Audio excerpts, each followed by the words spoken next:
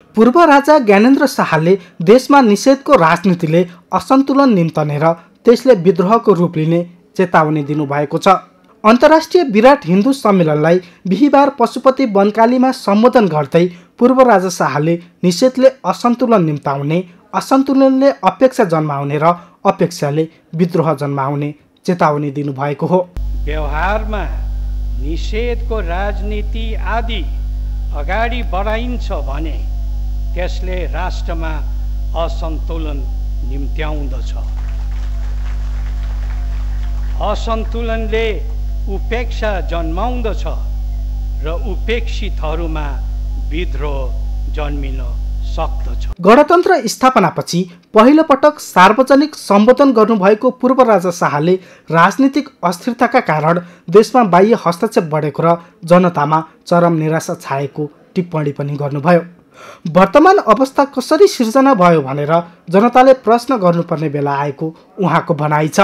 बितेका केही वर्षका राजनीतिक गतिविधि समेतलाई दृष्टिगत गर्दा चरम बाह्य हस्तक्षेप, जनतामा देखिएको निराशा, गन्तव्यहीन यात्रा हाम्रा निम्ति अभिशाप सिद्ध भएका छन्।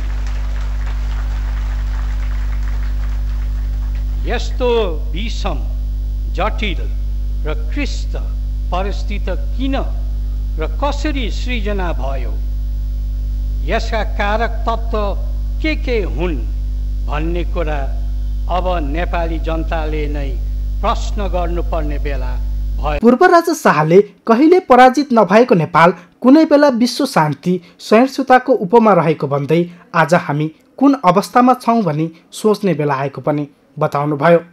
अर्को प्रसङ्गमा पूर्व राजा शाहले भाषा, इतिहास, धर्म दर्शन, देशका धरोहर, वैभव र प्राण रहेको भन्दै सनातन हिन्दूहरू जो जहाँ छन् त्यहाँ शान्ति र सद्भाव हुने दाबी पनि गर्नुभयो।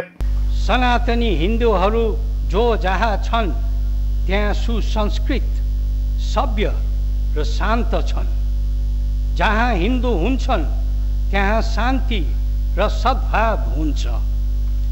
असत्यलाई निरुत्साही गर्दै सत्य स्थापित हुँदै जान्छ भन्ने उक्तिको चर्यार्थ गर्दै विश्वमा उत्पन्न तनाव, विवाद र सङ्घर्षको स्थितिलाई न्यूनीकरण गर्न आह्वान गर्दै पूर्व राजा शाहले हिन्दू धर्म संस्कृतिमाथि कालो बादल मडानिएको भन्दै यसको जगेर्ना गर्न खाँचो रहेको बताउनुभयो।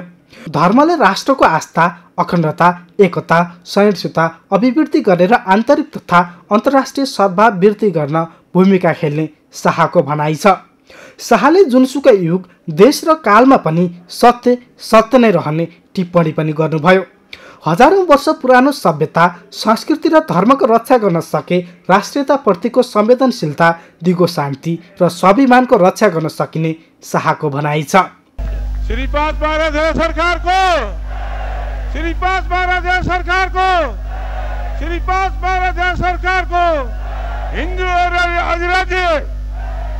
हिन्दू राज्यको सगरमाथा टेलिभिजनका लागि श्रीकृष्ण सुवेदी, काठमाडौँ।